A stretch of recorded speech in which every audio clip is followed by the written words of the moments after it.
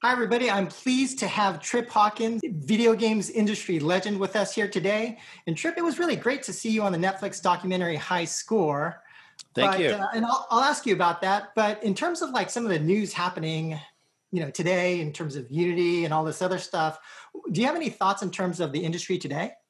The game industry is bigger than ever. It's obviously doing well because people are indoors at home a bit more. My teenage son likes to say the best side is the inside. There's a whole lot of us that are introverts that enjoy spending our time playing games and being at home on the internet. But it's a great time for the industry from a longer term standpoint. It's a very strong and healthy industry. And it's really becoming more like social media. I think people more than anything are turning to games to connect with people and to have shared experiences and have it be a form of social networking. I give Fortnite a lot of credit for being a big mover in that direction. But you mentioned Unity. Both Unity and Skills, another mobile company, have started the process of filing to go public, and that's pretty exciting. We haven't had a couple of big mobile game IPOs in a while. And just asking about High Score, it was a fantastic documentary by Netflix that you were profiled in, and it does a great job of kind of going over some of the seminal events and major innovations in the games industry. But from your perspective, looking back, what did High Score leave out?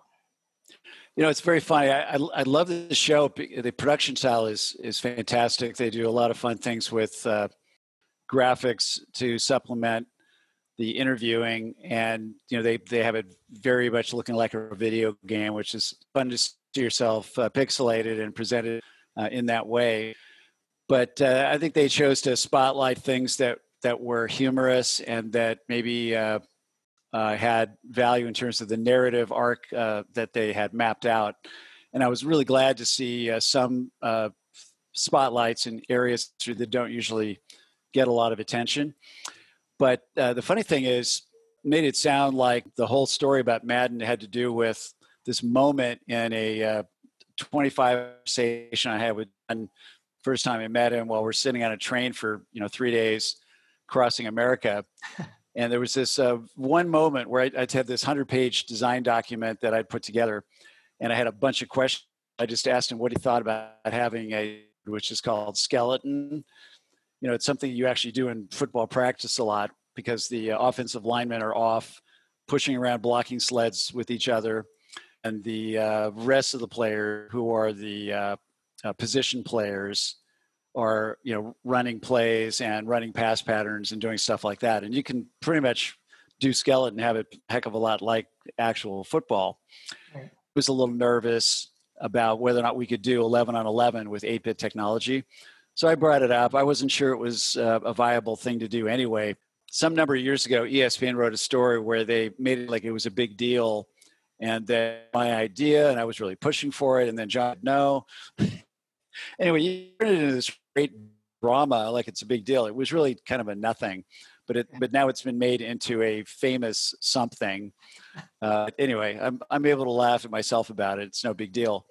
But the bigger underlying story that it doesn't come out in Netflix's documentary is that Electronic Arts, at my direction, we had reverse engineered the Sega Genesis. Right. We were able to make our own games and have complete freedom on the platform without a license. And at the 11th hour before our first set of games came out, we actually got together with Sega and worked a really fantastic deal us to have a license but not be really restricted and really not have to pay for it. And so it just set up EA to have the fabulous future that it has had. And it allowed EA to invest heavily in making games for the Sega Genesis, including Madden Football. And it was in that period where the company, which was already a public company, and in fact, I took EA public when I did, specifically because I thought it would be a good idea to set some cash aside, because I thought Sega was probably going to sue, and we would have to spend a few years funding our defense to prove that we had done our reverse engineering correctly in a clean room and that we were able to legitimately make Sega games. And of course, Sega found out that we were doing this, they threatened and they were huffing and puffing and trying to blow our house down. But in the end, I was able to negotiate a really fantastic deal with them. And the value of Electronic Arts in a 2-year period, which is kind of highlighted by the hyper segment, the first version of Madden for Sega Genesis in that time period, the value of the company was $60 million to $2 billion Wow. in about 2 years. That's a pretty dramatic change in value. I mean, to have it go 30 times. And it was because we were cranking out all these really good, high quality sports and other kinds of games for the Sega Genesis, and the dominant supplier of games for the Sega Genesis. And in fact, Sega might have been in some trouble without us. And we were kind of neck and neck with Sega in terms of who's actually the biggest game supplier for the Sega platform, which is, that didn't really come out in the documentary. And of course, the Madden game for Sega Genesis was also immediately ported by the same developers into being the first hockey game that we had, which was also another big hit. Right. And then the last thing about that story that may have been covered but wasn't, is that Sega had decided to make their own football game, and they had a big promotional agreement with Montana, and they were using to promote the hardware, the software, the everything. But as part of that deal, let's make a Montana. Towards the fall season in 1990, when our Madden game was going to make its debut, Sega called me up and said, "Hey, our Joe Montana game, it's not going to make Christmas.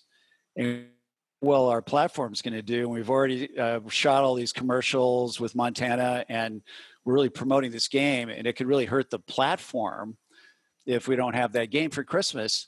So how would you be willing to cancel Madden football's release and instead convert that into something we can call Joe Montana football?" Oh, wow. So they didn't, of course, mention that in the documentary because they never asked me about it. And of course, ironically, I had some executives on my team that thought, "Oh, that's a good idea because they're Sega. They've got all that marketing power. Even though they're only going to give us a small fee per unit, maybe we'll make more money." And I thought, "No, that's ridiculous. That's totally not the case." So I actually went back to Sega and I said, "Look, so here's the deal. We're already committed to our brand, Madden Football. The game's finished. We're already booking orders. We're going to do in that release. However, we will also make Montana Football for you. And you have to write me a $2 million check, and we'll have you the game in 6 weeks." And they said, "Okay." I went to my studio team and I said, "Okay, here's what we have to do, but I want to shrink the playbook from 135 plays to 13. I want to change the camera angle from fake 3D to a top-down 2D with big head characters, which are very popular in Japan. And let's just make sure that our Madden game, which this Montana thing is going to be built on, let's make our Madden game is way better than the Montana game we're going to give them. And make sure that it's a big secret, that under the hood, it's all the basically same programming." And we cranked that out in 6 weeks. We got our $2 million, and those two games were two of the 5 best-selling games for the Sega Genesis that Christmas. Oh, wow. So Trip, I actually wanted to ask you in terms of, you've been in the industry for a long time. When you look at like some of the current innovations and some of the things happening in the market, and let's say in 20 years, 30 years from now, if they were making a new high score for the current industry, what do you think has a potential of becoming like the next big major innovation for the video games market? I think there's a few of them. Well, one marketplace that's already really dynamic and active and growing, it's certainly annual business volume of over $1 billion a year. That's esports. And it makes perfect sense to me because I have 4 children. I've watched how they've grown up around all of media and their connections with brands and game brands. It's very different than mine. So when I was a kid, it was pretty easy to fall in love with traditional sports because that's kind of all we had. And, some of my kids care about certain real sports, but their biggest brands are video games. And it makes perfect sense to me that video game fans would like to see the best players play the games that they love and to watch that kind of elite level of competition. So there's obviously a huge broadcast audience and broadcast free for that, led by Twitch and now many others. And there's quite a few conventional broadcasters that are involved. And then now you have the audiences for the superstar streamers like Ninja and others like PewDiePie that post a lot of content on YouTube. And these guys have like 100 million or more followers. That's a really exciting trend. And one of the ways I look at games have become vertical market social media platforms. I think that was a big change, really encouraged more than anything by Fortnite, basically looking at the shooter genre where you're supposed to kill other people. And they instead say, well, we're just going to turn it into a big party and we're going to do dance moves and have emotes. And that attracted, of course, a much larger audience. It kind of reminds me when I was a kid, I was a big fan of James Bond. And I thought that was what spies really did. I didn't find out until much later that it's a parody. That's how I think about Fortnite. It's kind of a parody. And everybody's having a lot of fun running around in a 10-foot tall pink bunny outfit or having a weapon that looks like a great white shark. I mean, it's just, they're having a good time with it. And they're going into these games to meet up with their friends as squads. And again, that plays right into esports. Esports is going to, long term, it'll be driven by games that involve squad play and teamwork and so on. So esports is a big deal. There's another really big theme that is kind of related because as an overall statement about technology today, the cloud is everything. Right. You know, we've already seen it in a number of examples of things that are fundamental services that we use every day that have moved to the cloud, but it's going to become more and more and more of that, led by the internet that are operating a lot of the back-end cloud services. And it's a great thing for the game industry because there are all these value-added services now that as a game developer allow you to focus on the creativity around your game idea and then bring in things like payment, cloud services, and your content data network and all of the other kinds of services, your 3D engine. You know, you can basically outsource a lot of things. And it's enabling all kinds of people over the world to have a chance to play games earlier in life, having access to devices and screens, to fall in love with games as something they want to do for the rest of their lives. And for many of them to end up becoming professionals in the game industry or professional athletes in esports. And that's all going to get really big. But as we talk about things going to the cloud, we are going to get to a point where you can have the hardware in the cloud, do all the calculations about the game you're playing, and just have your joystick sending instructions to the cloud, as your opponents are also doing, and basically be cloud streaming the game. And then you don't actually have to buy customized hardware, and you can just basically play your session or screen you happen to have, your standardized joystick, and play against other. And you know, it's sort of a way to get sort of platform independence and even a greater level of convenience. And convenience is a really big theme that has been driving the game industry for a while. We don't have to go to stores, or we don't have to really wait, whether you're going through the wireless cell phone network or you're in front of a screen that's attached to the internet. You know, we can try things for free. We can try them right now. A lot of things are designed so that it's easy for all kinds of people to be into them smoothly and quickly. And the audience is exploding. And we're moving up towards having 3 billion gamers. Right. And it just goes to show that games are really mainstream now. It's not the kind of activity that used to be where you were embarrassed to admit that you played games. And it was something where you'd go down to your basement on a version of Grand Theft Auto for 50 hours. So it's exciting to look forward to these kinds of cloud services. It'll be a little bit like trying to be the Netflix of games.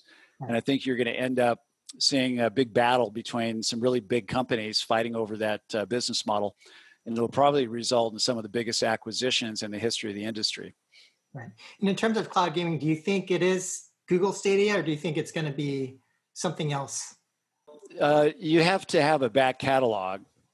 Right. And in addition to a back catalog, which helps me, a potential subscriber, feel like, wow, there's always something to do. So you have to have some studio capacity, you have to have some exclusives, and you have to have a depth. Right. And it's a little bit how Netflix kind of positions what they have to offer. That turn it on and you start looking at it, you realize, wow, look at all this stuff.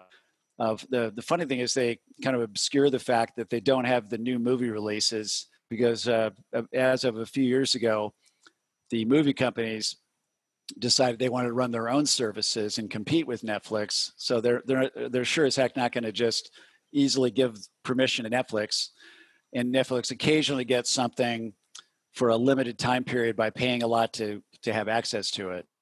But Netflix doesn't have everything.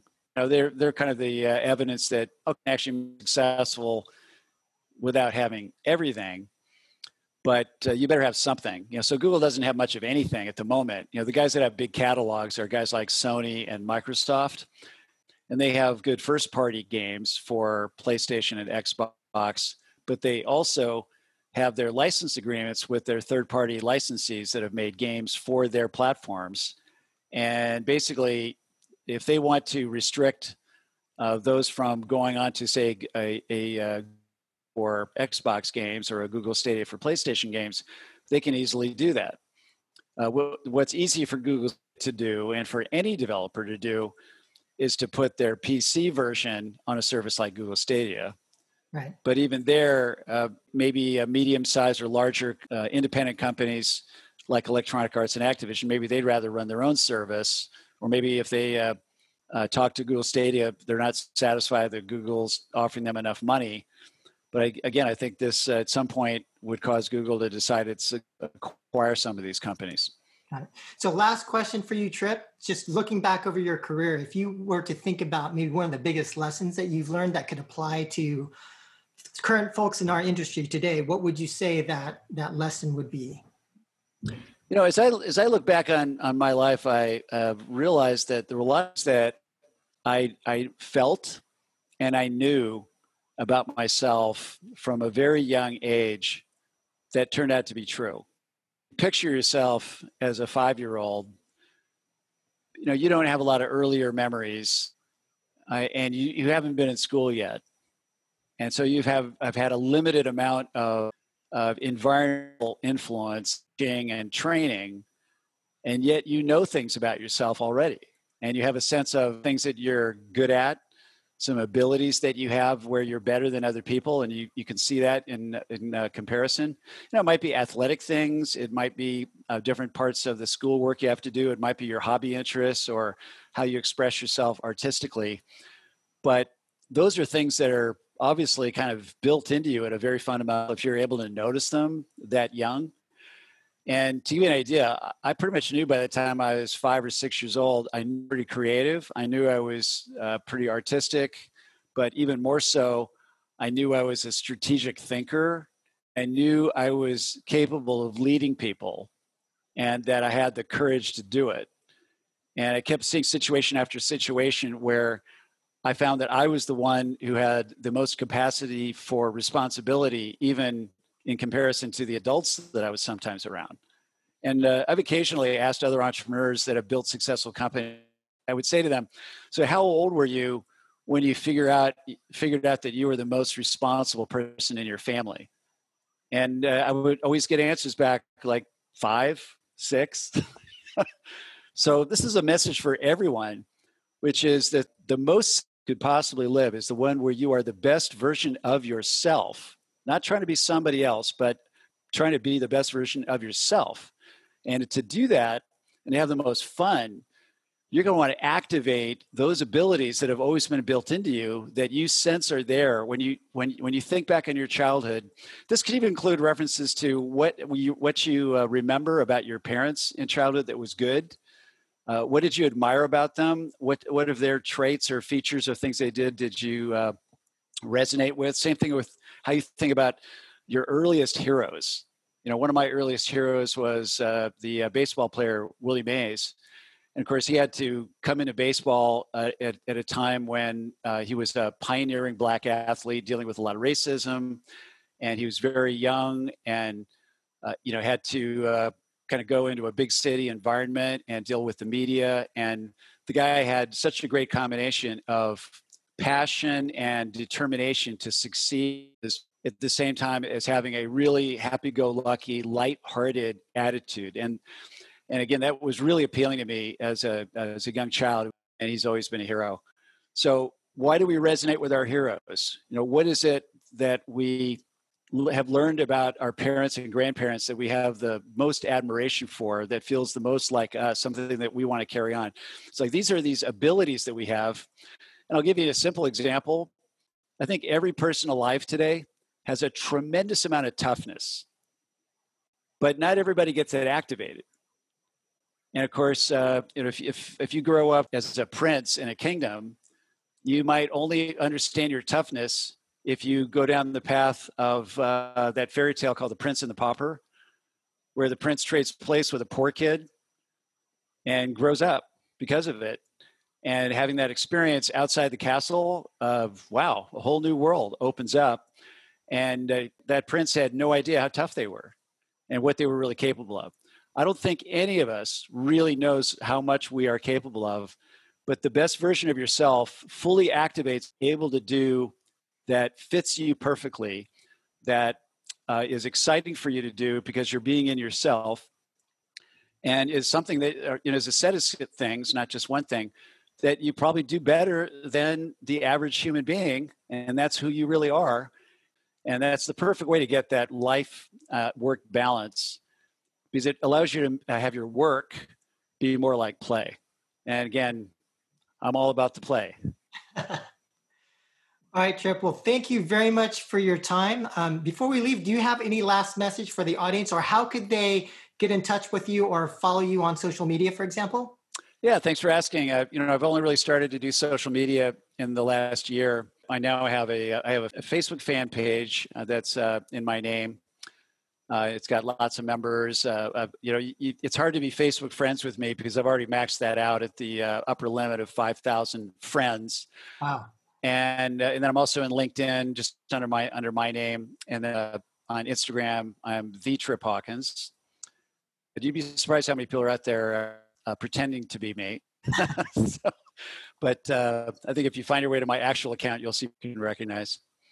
All right, and I'll put links in the show notes to all those things that you mentioned. But great, It was awesome to have you on, Trip, and thank you very much for all the words of advice and for the comments. Thank you, Trip. Yeah, it's really my pleasure to be.